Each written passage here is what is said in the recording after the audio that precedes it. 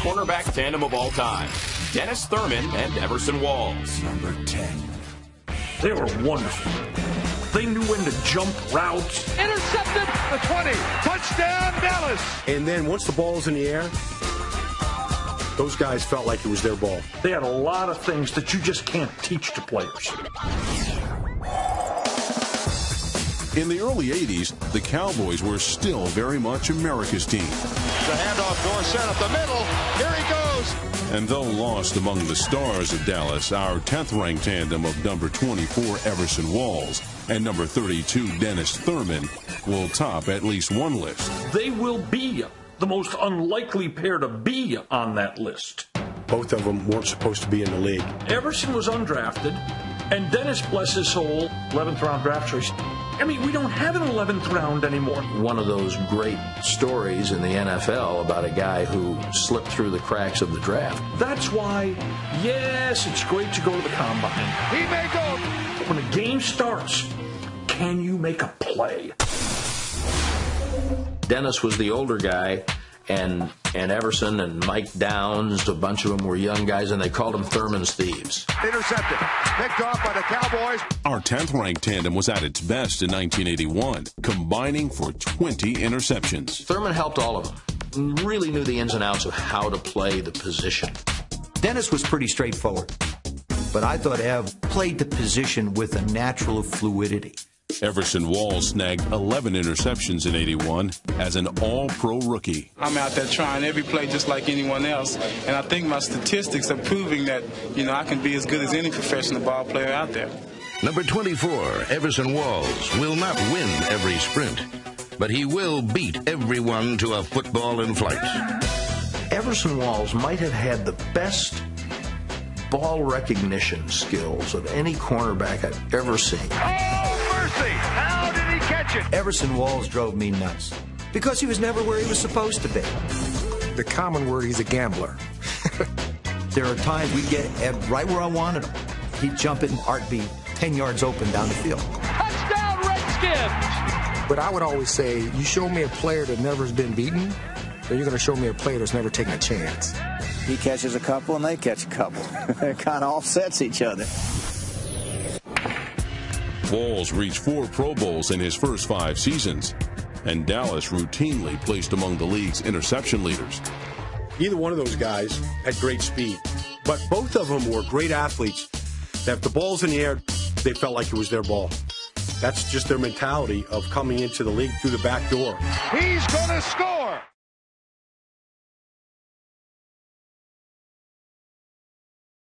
Number 9 cornerback tandem of all time, Albert Lewis and Kevin Ross.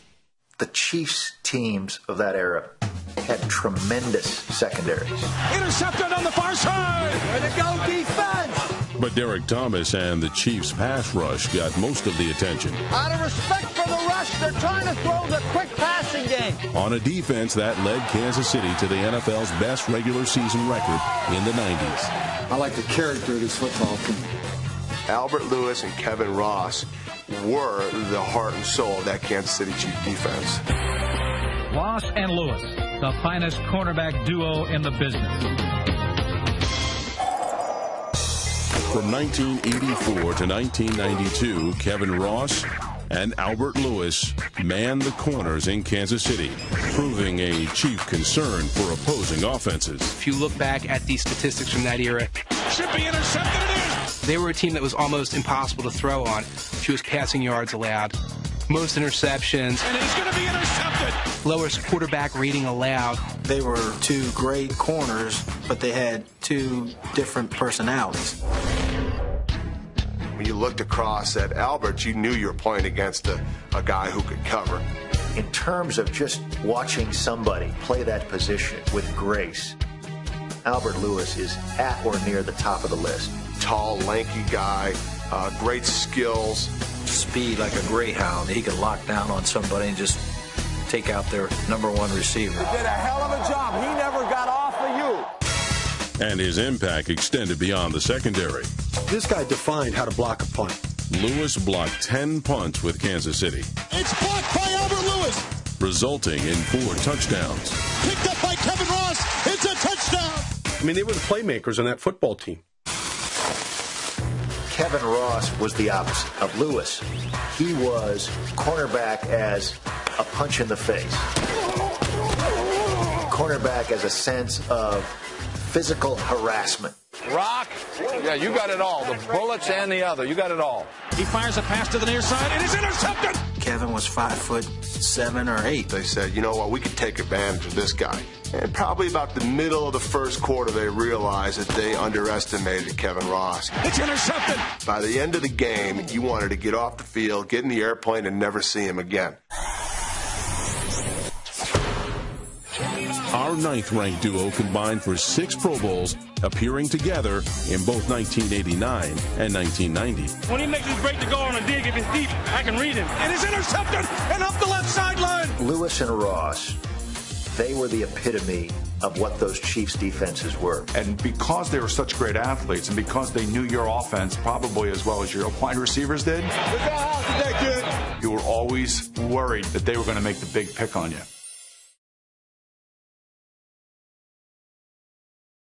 Tandem of all time, Skip Thomas and Willie Brown. Not high enough. 2 terrific cover, matchup cornerbacks. Overrated Raiders from the overrated Raider quasi-dynasty. The Raiders long ago earned a reputation for uniqueness. For number 26, Skip Thomas, it came in the form of a nickname. Dr. Death? Dr. Death. Dr. Death. Oh, Dr. Death? Yes. Dr. Death to the 25, and Doctor has saved the day. Everyone thought it had something to do with his being tough. We don't have any fights this week. Oh man, we gotta have some fights. Holy Toledo, it's a free-for-all. It fit. It definitely fit. I guess I did strange things. I'd be with Madden. Instead of knocking a pass down, I'd take and kick at it like I was playing soccer. The 205-pound Dr. Death often meant lights out for opposing receivers. He just unloaded on him. And he picked off 16 passes in a 4-season stretch.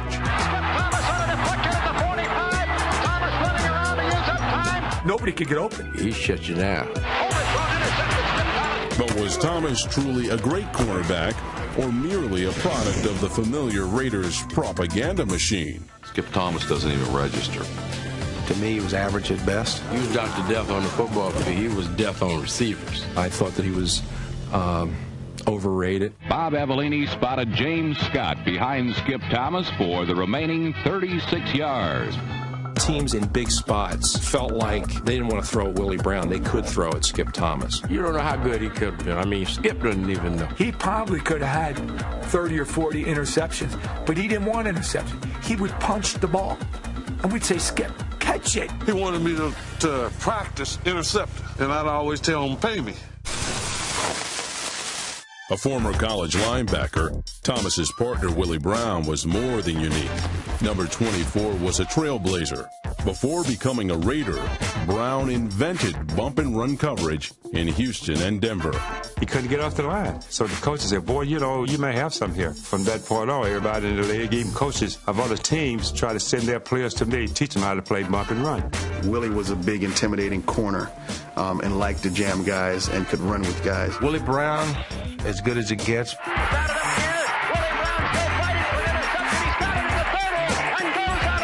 Great cover guy, great hands. Our number 8 cornerback tandem won a Super Bowl and totaled 5 All-Pro selections and 9 Pro Bowl appearances, all of them by Willie Brown. The Raiders captain also returned 3 postseason interceptions for touchdowns.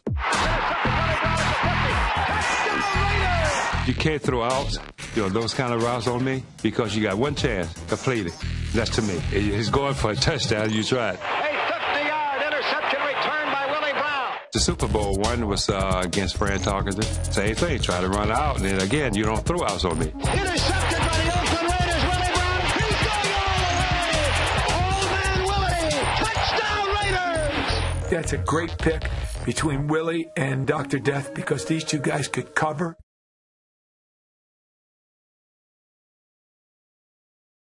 Seventh quarterback tandem of all time, Deion Sanders and anyone? Plus anybody? There's only one Deion Sanders. Deion Sanders, to me, is the greatest single player that ever played the game of football. We've never seen another player with that type of skill level. And Deion Sanders leaped and intercepted on our 39. God, he was good. He was so good. In a game full of remarkable athletes, Deion Sanders stood out. In a 5-team career, our number 7 cornerback, solo artist, started opposite 13 different counterparts, almost none of whom struck fear in opposing offenses. We just go have fun and play ball. If you team Deion Sanders up with any average cornerback, you're going to get results. McKyer intercepts on the 50. McKyer gives it to Deion. He could make any tandem he played with the best tandem in football. No, I don't think you can say that. You at least want him to have a little talent. If the other corner can't play, you're going to find it. You can't hide a corner. Regardless of what cornerback started opposite him, this one-man tandem improved defenses. He may score. The Cowboys and 49ers became champions in Sanders' first season with each team. He could more take away not only a player, but almost the side of an entire field. You're able to put Deion on one receiver, and you design a defense around the other 10. So it narrowed the playing field. And he throws. Passes picked by Deion. He would bait quarterbacks into throwing and pick it off. Quarterbacks understood that just because a guy looked open against Deion Sanders didn't mean he was open. He loved being thrown at because he could score. Bam! He was smart. Intercepted by Deion Sanders on the 25 to 30. Deion Sanders going for a long touchdown. Deion was never a great tackle. Let's get that out of the way. Deion would lay more tackles than anybody on the football field. Deion made what he called business decisions. And for Deion, a business decision was, I'm not throwing my body in there. Get it, Deion! There were a few times when he was in various uniforms that I saw him tackle. Deion Sanders blindsided him. Are you looking for Deion to come up and throw him in the ground? No, he did what he had to do in order to be one of the great cornerbacks. The man known as Prime Time was named an All-Pro 6 times, played in 8 Pro Bowls, and was the 1994 Defensive Player of the Year. Another classic by Deion. Deion Sanders deserves whatever he gets when it comes to accolades as being one of the all-time great cornerbacks. He changed the vocabulary. No one talked about shutdown corners before Deion Sanders. Over the middle, Jerry Rice, intercepted by Deion Sanders. The idea that there's another shutdown corner the way Deion was is ridiculous. There's no such thing. There never was and never will be another Deion Sanders. Deion, and anybody else. I'd put it out there, yes. He's the best, man.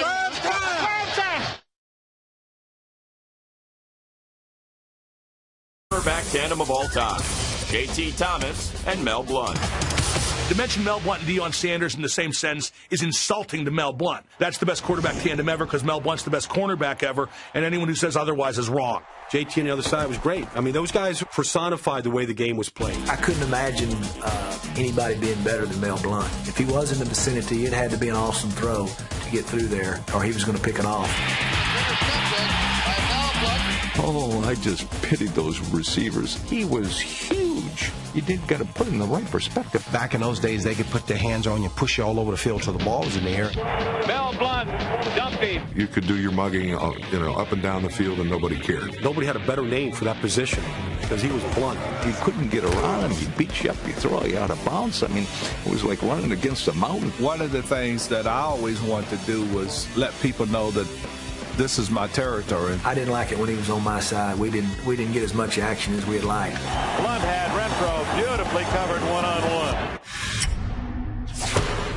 I think the ball club as a whole played well. Why are Blount and Thomas not higher on our list? They benefited from playing with one of the best defenses ever, the Steel Curtain of the 1970s. Let's be honest. If you threw a water balloon into the huddle of that Steelers team, you'd splatter about 6 Hall of Famers. I made the comment at my Hall of Fame induction how fortunate I was to play in arguably the greatest defense of all time. Every one of these guys on this team played in the Pro Bowl. It's pretty impressive. Left cornerback, number 24, J.T. Thomas. James Thomas Jr. was the Steelers' first-round draft pick in 1973. He made the Pro Bowl in 1976 and picked off 20 passes in his career. JT was probably underrated for his talent. I think he was overlooked. I think he was a heck of an athlete, a heck of a defender. To the outside, picked off by JT Thomas. Oh, JT was very good. I mean, he's not one of your legendary quarterbacks, not in a class with a guy like Mel Blount. I don't agree with this particular selection. Somebody had to be along for the ride, and it was Thomas, a good little player, but I think he was along for the ride on some of those teams. He never became the player they thought he was going to be, which was they thought he would be the equal of Mel Blount.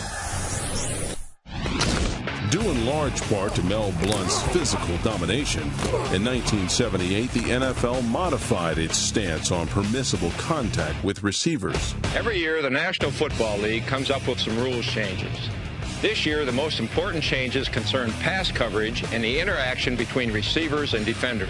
Any contact beyond 5 yards that's initiated by the defensive player is to be called illegal contact. They changed the game because he was too good. Guys couldn't even get off the line against him. That'll be a penalty on Mel Blount. I'm honored that they thought enough of the way I played the game that they would change the rule and call it the Mel Blount rule. Mel would find a way today. Would he be as effective now as then? Boy, there's almost no way of knowing that. You could do a lot of damage in 5 yards. Mel Blount would be a Hall of Famer. I don't care where he played and when he played. Bryant's trying to grab it. Knocked down by Mel Blount. Blount finished with a Steelers record 57 interceptions. But the resume of our number 6 cornerback tandem is highlighted by wins in Super Bowls 9, 10, and 14. Mel Blount and JT Thomas, the best cornerback pairing ever. Case closed. And now, the number 5 cornerback tandem of all time, Dick LeBeau and the Hall of Famers. These guys could play. Night Train Lane intercepts a Brody pass. Intercepted by Dick LeBeau. And Barney scored unmolested. The Lions in the 60s had one of the best secondaries probably in NFL history. Dick LeBeau was, for years, considered one of the most solid, smart, consistent players in the game. And then on the other side, you kind of had 2 generations of Hall of Fame players, Night Train Lane, and then Lem Barney. I told them both that, I put them in the Hall of Fame because everybody was so busy throwing over on my side of the field. The Lions placed a cornerback in the Pro Bowl every year of the decade. There aren't too many teams that have had a run like that. Number 81, Night Train Lane. Number 44, Dick LeBeau. And number 20, Lem Barney. Each rank in the top 15 for career interceptions. When you get those kind of interceptions, it's pretty doggone good. I believe Night Train Lane was the best ever at cornerback. Night Train Lane was one of these physical players. Every bit of 6'4", 6'5", and maybe 218. Here's a guy that could have played in any era. But the play is diagnosed perfectly by Night Train Lane. He had the size, had the speed to get up and beat somebody that halfway to death. Night Train literally went for the head. I mean, they used to talk about the Night Train necktie. And the quarterbacks didn't like Night Train because he was a reckless player. He would let the receiver get free. Then once the ball was in there, he'd go pick it. Night Train Lane intercepts the Brody pass. Most gamblers end up getting run out of the league, but not Night Train.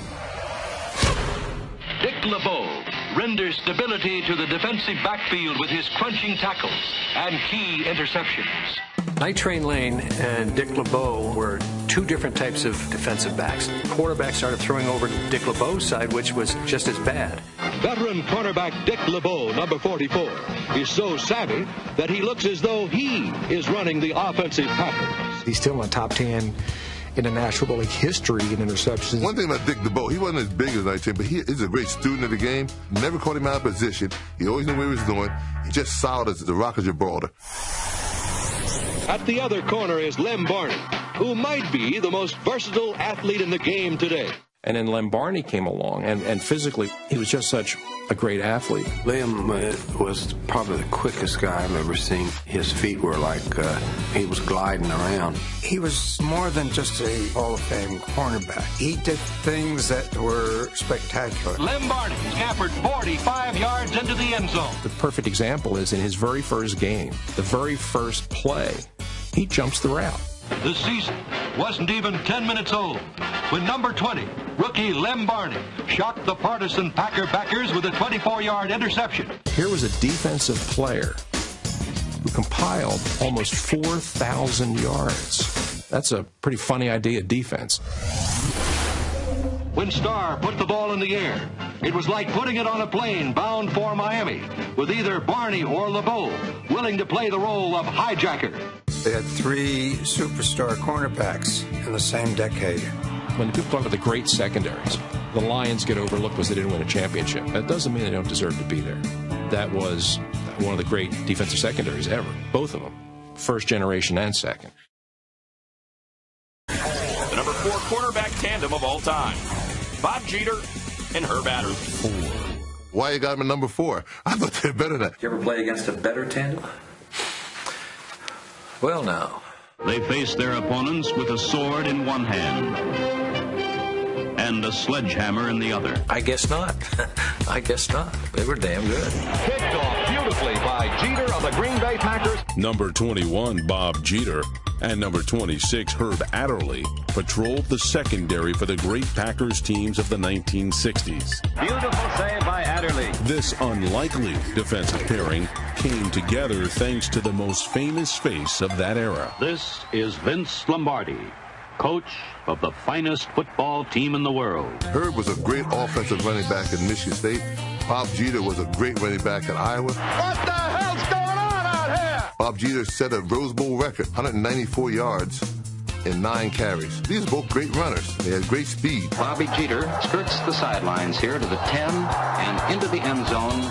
But the Packers already had future Hall of Fame ball carriers Paul Hornig and Jim Taylor.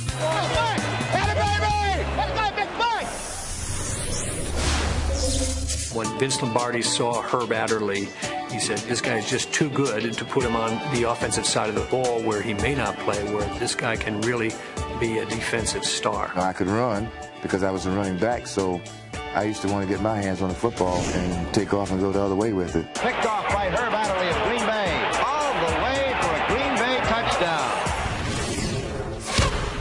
Bob Jeter and Herb Adderley had something you won't see today. They're both over 6 foot. They're both over 200 pounds, and they both would hit you. And now the hitting begins. As a running back, I took a heck of a beating, and I figured, well, now I got a chance to dish it out. I'm going to dish a little bit out. Some of the most ferocious tackles I saw about Herb Adderley. And a crushing tackle. When it comes to stealing enemy passes, here's the man they can't forget. All-Pro Herb Adderley. For about 4 years, they would always say I was the second best corner in the league, and Herb Adderley was always the guy who was number 1. He had the unique distinction in 1965. He did not have a touchdown pass thrown on him the whole season.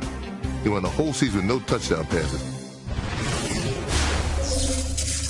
On January 14th, 1968, the Oakland Raiders met the Green Bay Packers in Miami's famous Orange Bowl to determine the world champion of professional football. They had been told not to throw to the right side. Fourth quarter, he said, what the heck, I might as well take a shot.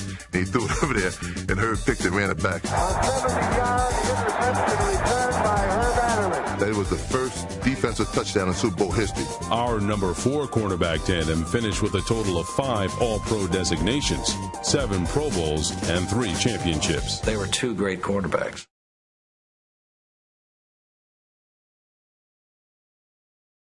The 3 quarterback tandem of all time, Ronnie Lott and Eric Wright. Those 2 guys helped put the 49ers on the map. Ronnie Lott, intercept. In NFL history, by far, that was the best secondary ever to play the game. 21 and 42 are 2 numbers that Niner fans will never forget. That's because Eric Wright and Ronnie Lott saved San Francisco from its own secondary. Wow. Jeez. The 49ers had just disintegrated, and that personified itself with our defensive secondary. Our defensive backs couldn't be found on the tapes. In 1981, Bill Walsh added our number 3 quarterback tandem with back-to-back draft picks. In 1981, they were thrown into fire pretty quickly. When Ronnie Lott and those guys started playing, we all stood up and watched them play. Ronnie Lott was the best defensive back I've ever seen. Because Ronnie was so highly talented, I don't think people went after him. Eric got all the attention. But after, like, midway through the season, and it is intercepted. You couldn't throw it at Eric anymore. These guys, they were rookies, but they had confidence through the roof. They were 27th in defense in 1980, and they drafted those starting defensive backs. They went up to second this year. And it is intercepted, taken away by Ronnie Lott. Our third-ranked tandem capped its rookie season with a Super Bowl. 49ers have won it. Ronnie was one of those special, unique talents. Ronnie just intimidated people. When we take the damn field, it's not our brotherhood that's going to do it for us. Let's hit them like we always do. We're a machine, and we just knock the hell out of people. Practically raised that Ronnie Lott. Ronnie Lott, that man. What a man. That is martial arts, black belt. I'm looking to hurt people on this football field kind of intimidation. Eric was on the other side. Eric was very athletic, very, very fast. Eric was a pure corner. Eric Wright, to me, had this sense that as soon as I am allowed to touch you, I'm going to clobber you. A great player, they call pro the ship. I thought Eric Wright was one of the best man-to-man cover guys to ever play the position. They were hyper-aggressive backs. Intercepted by Wright. That were not afraid to go for the ball and make the big play. I think if Eric Wright and Ronnie Lott were sitting around, they would have to admit, why did the Niners offense get so much love? We were as important, if not more important. It was Eric Wright who preserved Frisco's NFC championship win in '81. Yes, there was a catch, but Eric Wright made the most awesome play in the Dallas Cowboy game. History could have definitely been different. And our number 3 duo helped deliver the Niners their second title as well. Marino fires to the goal line, and it is intercepted. Picked on by Eric Wright. Look at the 1984 Super Bowl against the great Dan Marino. And the 49ers have won the Super Bowl. It's anchored in that secondary. Wright and Lott. What made that secondary so great? Ronnie Lott, intercept. Is because you couldn't just pick on one guy. Picked off by Eric Wright. I don't know where those two guys, Lott and Wright, are in your list, but I think that's probably as good as it gets.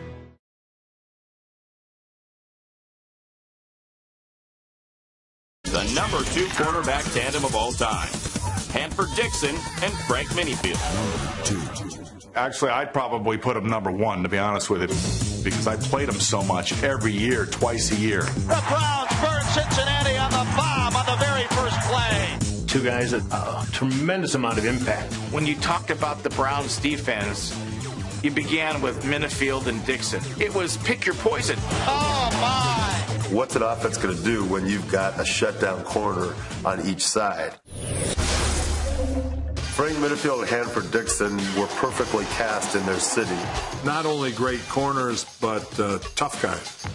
They were, in many ways, the personality of that defense. Look at the surroundings, the fans, the noise. This crowd can't get enough. The weather. We have a heat wave here at the stadium today with a wind chill factor of about 5. Frank Minifield and Hanford Dixon fired up Cleveland's faithful fans in the mid-'80s. Then named them. They're the ones that really started what became known as the dog pound. It was after one game, Hanford said, I think we got a dog pound out there in the bleachers. Right in front of the dog pound. The dog pound, those people were fanatics. Kind of make the hair stand up on the back of your neck. Between them and the dog pound, one of the most difficult places and teams to play against. The pulse of the dog defense was the best set of corners in the game. All-pros Frank Minifield and Hanford Dixon. They're obviously, as a unit, the best in the National Football League. Firing on the right side, intercepted. Hell of a job, defense. Hell of a job. They weren't dominant because of their athletic greatness. They were dominant because of their mental will. The thing that enables them to be effective is their personality, their attitude. There's no doubt about it that the Cleveland Browns possess the 2 best cover guys in the game. We are complete corners. We hit, we run, we tackle, we can do it all. These guys were man-to-man. They dogged receivers. They were in-your-face cornerbacks. These two guys would push the contact rules to the absolute limit. And I remember, Sam Weiss just screaming at the wide receivers in practice. No, you're not going to play that! They're going to eat you up. Oh, no! They're going to take you down. And if they were playing today, they wouldn't be playing because it would be a flag on every play. That's a hell of a job by our defense again. Dixon tormented wide receivers at the line of scrimmage. There's no place you could have thrown that ball. In 1987, only 7 passes were thrown in the direction of Hanford Dixon. From 1986 to 1988, Dixon was a regular in Honolulu. And each one of those years, Frank Minifield joined him. Firing on the right side, intercepted. I think there is definitely some competition going on between the two of us. I think that I'm a pretty good cornerback, and Frank thinks he's the best thing since Superman. Minifield also thought in the third person. I think that Frank Minifield has the ability to think that he is never in a situation where he's not going to win. Hell of a job, Minnie! You would have had to see them play every week of the season to know how good they were. They are the only tandem in NFL history to attend 3 Pro Bowls together. That's how good they were, and they were the center of the Browns' defense. So why are Dixon and Minifield only number 2? 2 words: the drive. And the Broncos are 98 yards away from where they need to go. If you don't win it all, you're a failure. They came up short in the playoffs. Maybe their legacy isn't what it should be. Here's the problem with the drive. Marty decided we're only going to rush 3 guys against John Elway. Even the best cornerbacks in the world was wide open in that soft middle. Can't cover a wide receiver forever. Fires over the middle, touchdown. And that's what happened in the drive. They were 2 of the best covered cornerbacks in the history of the National Football League. Intercepted. Frank Minifield. Thinking about cornerback tandems, I would put them right at the top. And now the #1 cornerback tandem of all time, Lester Hayes and Mike Haynes. Mike and Lester Hayes, they were the guys. I don't see any 2 corners that ever played together could match those 2. And intercepted. Sets up, delivers one to Sweeney, intercepted Hayes. 18-yard line, 15, 10, 5. Touchdown Raiders! Fearless quarterbacks. Before becoming the best tandem of all time, Hayes and Haynes were great individual cornerbacks. Hayes began his career learning from Raider legend Willie Brown. It didn't take long for the man called the Judge to establish his own brand of cornerback justice. One of the best cornerbacks at intimidating. He surely was intimidating. Lester Hayes, number 37, was lethal. He was a linebacker in college, so he's a little stronger, a lot bigger than me. Delivers a pop, not many people can. We all know what Lester's like. Lester liked to hit things. Lester was a more physical guy. He'd try to beat you up on the line. He really did go after people. Lester Hayes had a year in 1980 that was arguably the greatest year a corner has ever had. As a cover man and also as a tackler, he was just phenomenal. He just took the game over. When it came to covering, no one did it better. Hayes was the NFL's Defense Player of the Year, leading the league with 13 interceptions. Down to the 20, the 10, into the end zone. He added another 5 in the playoffs, helping Oakland to Super Bowl 15. Super Sunday, what a day. I can't believe it. It's like a dream come true. It's unbelievable. Hayes' early success came with scrutiny for artificially improving his hands. Stick 'em, baby. He had that stick 'em everywhere on his body. All of his feet, all of his hands, and all of his arm, his jersey, everywhere. We always used to tell Lester, don't touch us. We don't want you to touch us. That's how he got all those interceptions. Way up the field toward Hill. Intercepted. He caught half of them just by the stick 'em catching that ball before his hands ever did. Unfortunately, as the story goes, we had the stick 'em outlaws several years later, and that's because Lester abused the system. Like all #1 picks, Haynes blitzed into the NFL with salvos of publicity, which hyped him into instant superstardom. Hall of Famer Mike Haynes spent his first 7 seasons with the Patriots, making 6 Pro Bowls. If you're looking for an ideal corner, would be Mike Haynes. Mike had everything you want to look for. 43-inch vertical, 6'2.5", 6'3", weighed about 200 pounds. Had long arms. Fires it long and deep left side, could be picked off. It is. Tremendous speed, faster than Blunt. He's down the sideline. Look at the speed of that man. Touchdown. I studied a lot. Number 40 succeeded because his helmet was firmly rooted to his head. It's really scientific. If I can slow the guy down like 1/10 of a second, I'm really doing a great job. Our number one cornerback tandem was created as a result of a contract dispute. Haynes played out his option with the Patriots in 1982. The following November, his contract was awarded to the Raiders for 2 draft picks. Was the greatest steal of all time. When the Raiders got Mike Haynes, they said, oh my God. From the start, an intimidating Raider defense dominated. With big plays by number 37, left corner Lester Hayes. And by number 22, right corner Mike Haynes. What do you do if you're an offense? Now you have 2 strong guys in there. Where did they throw the ball?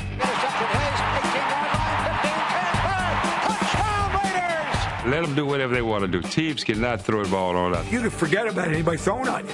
Our number one cornerback tandem combined for 14 Pro Bowls and starred on the Raiders' run to a win in Super Bowl 18.